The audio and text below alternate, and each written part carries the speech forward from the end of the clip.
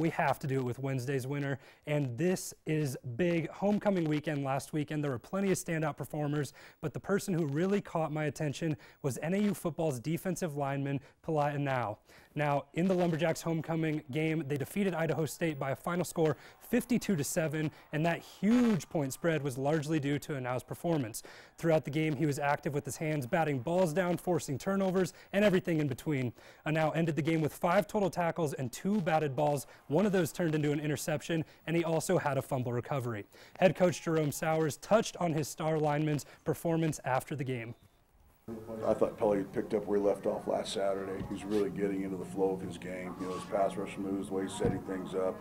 He's playing run and pass effectively as well.